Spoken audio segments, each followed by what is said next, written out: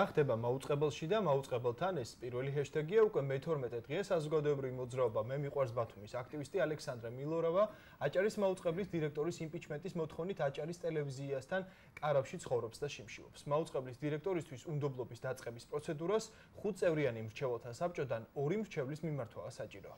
მრჩეველთა საბჭოს ერთმა წევრმა გია ქარცევაძემ იმპიჩმენტის პროცედურის დაწყების მოთხოვნით საბჭოს 3 ივნის მიმართა, მეორე წევრი თამარ წელოსანი კი შესაბამისი განაცხადის შეტანას გუშინ 8 ივნისს აანონსებდა. დღის ბოლოს თამარ წელოსანმა მრჩეველთა საბჭოს მიმართა, თუმცა არა იმპიჩმენტის მოთხოვნის განაცხადით, არამედ მაუწყებლიდან 2 გათავისუფლებული თანამშრომლის შორენა ღლონტისა და მალხაზ რეხვიაშვილის სამსახურში აღდგენის მოთხოვნით. მანამდე კი თამარ წილოსანმა აჭარის მაუწყებლის ალტერნატიულ პროფესიულ გაერთიანებას მიმართა იმპიჩმენტის ღია მხარდაჭერის მოთხოვნით. ამავების ირგვლივ გსურდა თამარ წილოსანთან დღეს გადაცემაში საუბარი, თუმცა მოუცვლელობის მიზეზით მრჩეველთა საბჭოს წევრი დღეს ჩვენი სტუმარი არ იქნება. ჩვენი პირველი სტუმარი იქნება აქტივისტი ალექსანდრე მილორავა, რომელიც უკვე მე-12 დღეა აჭარის ტელევიზიასთან კარავში ცხოვრობს და შიმშილობს. ალექსანდრე უკვე პირდაპირ ეთერშია. მოგესალმებით ალექსანდრე, მადლობა სტუმრობისთვის. როგორ გესმით ჩვენი ხმა? საღამოშიდობის ალექსანდრე. მოგესალმებით. პირველ რიგში კარგად მესმის თქვენი ხმა. პირველ რიგში მინდა კითხოთ როგორ ხართ? მე-12 დღის მიწურულია უკვე რაც შიმშილობთ და გვაინტერესებს თქვენგან რა დასკვნები გამოიტანეთ მიმდინარე პროცესებიდან გამომდინარე?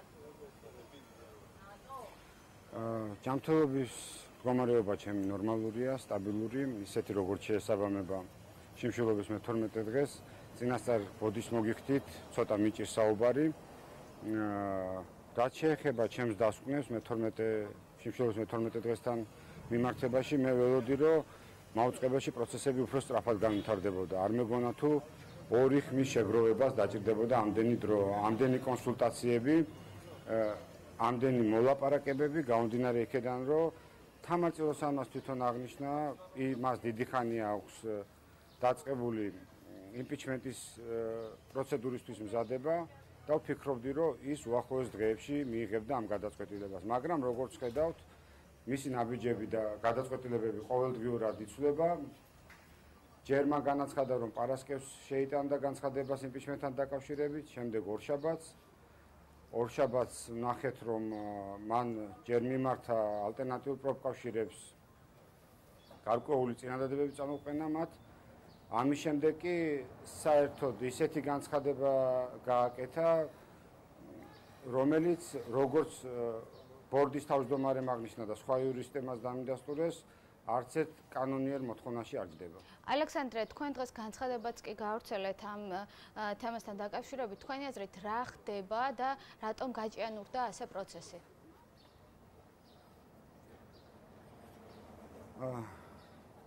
რთულია ალბათ შეფასებების გაკეთება ამ საკითხთან დაკავშირებით. მე თამარ წილოსანს მივმართე დღეს დილით Facebook პოსტით.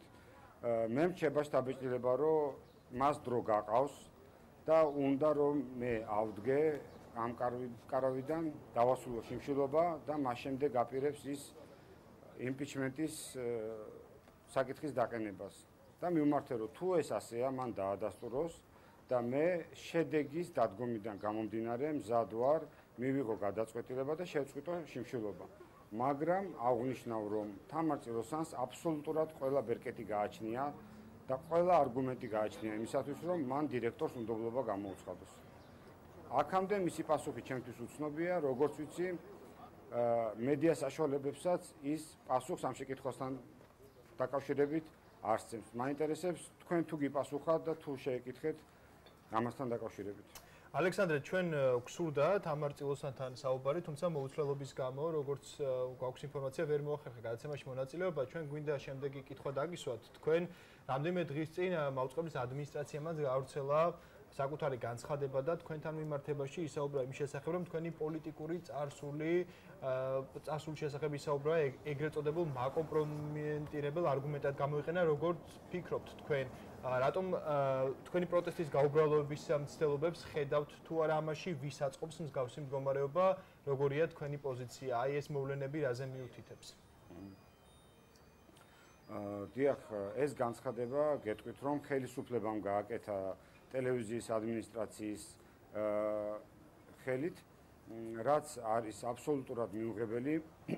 თვლი რომ საზოგადოებრივი მაუწყებლის წარმომადგენლები არ უნდა ერეოდნენ პოლიტიკურ პროცესებში და ისინი არ უნდა ცდილობდნენ ცილის წამებით რაღაც უკეთრად ალექსანდრე, რომ კონკრეტულად რაში ჩანს ხელისუფლების მხრიდან აი ეს ჩარევა კონკრეტული განცხადება ან დეტალი რო გითხრათ. ისინი ცდილობდნენ რომ ჩემი პროტესტი დაებრალებინათ პოლიტიკურ პროცესზე და თითქოს და მე ვარ პოლიტიკური პარტიებისგან მართული, რაც აბსოლუტურად არ შეესაბამება სიმართლეს და რეალობას და ეს ამ 12 დღის განმავლობაში არაერთხელ დამტკიცდა. ალექსანდრე, ჩვენ გვაინტერესებს ასევე ისიც, რომ თქვენი პროტესტის მიმართ მოქალაქეების მხარდაჭერის მიმართულებითაც გკითხოთ, საერთო ჯამში როგორ შეაფასებთ თქვენ მოქალაქეების მხარდაჭერას, რას ელოდებოდით, მიიღეთ თუ არა მსგავსი ტიპის მხარდაჭერა და რამდენად არიან მოქალაქეები თქვენს მიმართ სოლიდარულები, რადგან ყველამ ვიცით, რომ საზოგადოებრივი მაუწყებელი არის ყველას კუთვნილება. დიახ. საზოგადოებამ ბევრი რამ გაიგო მაუწყებელში მიმდინარე პროცესებთან დაკავშირებით. სიმართლეს მოეფინა ბევრ იმ უმსგავსობას, რაც აჭარის ტელევიზიაში ხდება გიორგი კოხრეიძის დირექტორად მოსვლის შემდეგ.